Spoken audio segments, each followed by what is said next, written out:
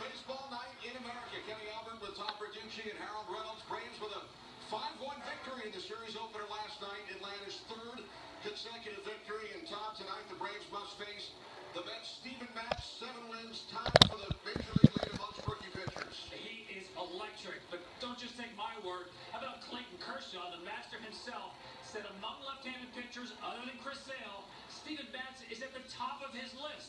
I'll tell you someone else who knows how good he is. The Atlanta Braves. They have seen him twice this year and have yet to come close to solving Steven Matz.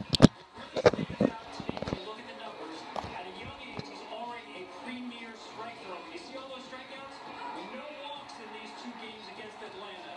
2 starts, 2 wins, 2 good against the Braves. And a career record of 11-3, first Mets pitcher all time to win 11 of his first 14 decisions. Now, Harold, on the other side, Braves have won 3 straight for the first time since mid-April, and Freddie Freeman, a big reason why. Well, he's the face of the franchise, and he's starting to play like it, too.